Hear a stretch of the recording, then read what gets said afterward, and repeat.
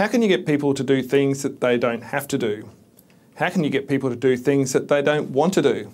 Well, there's an art to it, but there's also a science. So we're going to be talking about the sorts of techniques that are effective at getting other people to do things.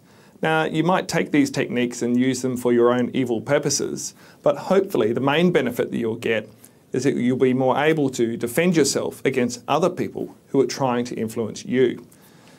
This might help you to avoid getting ripped off and taken advantage of. If you can master the science of social influence, it has a huge number of benefits in a range of domains. Towards the end of this topic, we'll talk about a more sinister form of influence and how very normal and nice, decent people can do really horrible, cruel and abusive things.